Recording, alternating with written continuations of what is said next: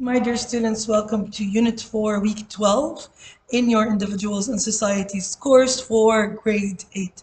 This week extends from the 26th of May till the 30th of May.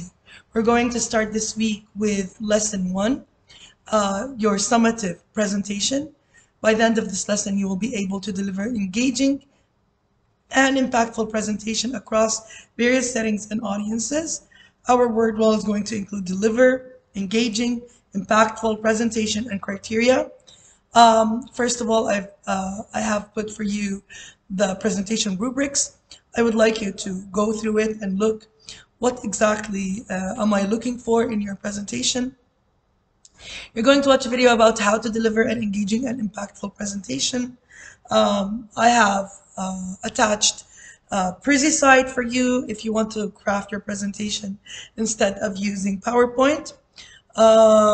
There's another video tutorial too, which is about mastering your presentation, an interactive activity, further practice and further explanation. The challenging question for this time is going to be a link where you're going to answer challenging questions, a self-assessment, and for what to do tomorrow, I would like you to revise everything you took throughout pressing on what's next picture.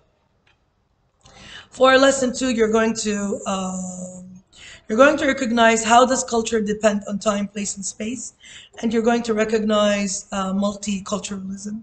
Our word wall includes culture, space, time, place, environment, multiculturalism, environment, and innovation. You're going to watch a video about how does culture depend on time, place, and space. And in the interactive activity, you're going to work in pairs where you're going to apply skills and knowledge in unfamiliar situations. You're going to read through the following scenarios and discuss the different ways in which living in each scenario influences the cultural identity of the society. Then you're going to watch a video about multiculturalism and take effective notes. For the interactive activity 2, you're going to read sources A and B in pages 120 and 121, and you're going to do an activity, further practice, challenging question, of course, self-assessment, and for what to do tomorrow, again, I have put a link for you to make it, engaging and interactive, where you're going to press on what's next picture to take you to an activity. For lesson 3, you're going to explore how different organizations create their own culture. You're going to recognize how different organizations create their own culture, and you're going to recognize how conflict can threaten culture. Our word wall is going to include leadership, values, vision, communication, tension, hostility, fragmentation, and values clash. Our word wall, you're going to watch a tutorial about how different organizations create their own culture and take effective notes. Then you're going to do an activity, which is culture and organization. You're going to use brainstorming and visual diagrams to generate new ideas and inquiries.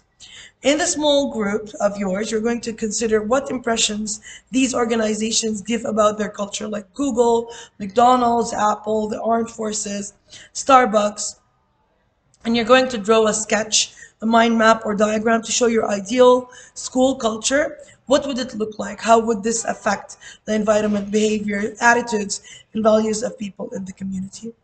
I put a site where you can use which you can use for diagrams. Then you're going to watch a video about the cultural heritage in armed conflict, the 1954 Hague Convention and its 2 protocols. This is from the UNESCO, of course. Then you're going to take action. You're going to create a class action project and on protecting the cultural heritage of the world. Further practice.